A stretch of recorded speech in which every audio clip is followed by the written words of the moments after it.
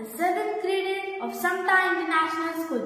I am going to narrate the story of Maa Kalratri on the 7th day of the magnificent Navratri festival.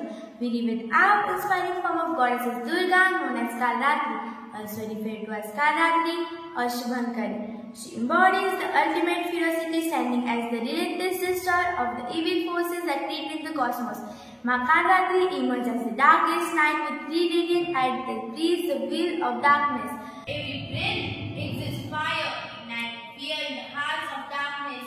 In her 4 mighty hands she bears a thunderbolt, signifying her devastating power, and a sword symbolizing her ability to cut through ignorance and negativity. Some accounts depict her one hand in Abhay Mudra, signifying her fearlessness, and other in Vardha Mudra, representing as benevolence. Some others say that she used her one hand to hold and other hand to protect. On the 7th day of Navratri, we honor the formidable